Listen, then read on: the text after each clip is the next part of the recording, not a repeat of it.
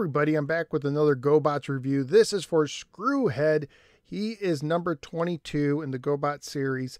He was released as part of the first series way back in 1984. Also came out in the second series. He is an evil renegade. And for some reason, he was not released as part of the Machine Men line in Australia or Robo Machine line in Europe. But of course, he's based on a Machine Robo series from Japan named Drill Robo. The only difference is Drill Robo had a lot of stickers.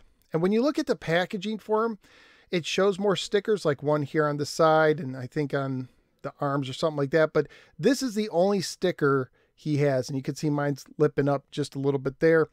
On eBay with shipping, loose figure in nice condition, you're looking at $15, $20. A new one on the card, $100 to $125.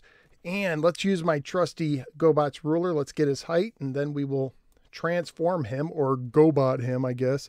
So about 3.5 inches in height. And the transformations are very simple. He didn't come with any weapon, so this would be an example of a complete one, and I think it's in fairly good condition.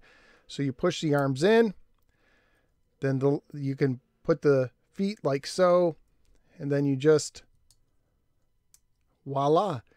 And now we have a little drill. I think according to some of the information, originally he was supposed to be an inventor of weapons. And it looks like he is about this, a little shorter, more like a little over 3 inches. But there he is, transformed into drill mode. Unfortunately, the head doesn't move at all. But I think he's like one of the more iconic looking GoBots, especially for the Renegade line, the enemy side. And let's transform him back. And it's fairly simple. I guess I should do the feet first. So I'll just put the feet up and over. And then let's get the arms. These arms are a little bit stiff, which is good. I imagine some versions you're going to have the chrome wear and you're going to have loose joints. But there you go. That is Screwhead, one of the evil guys.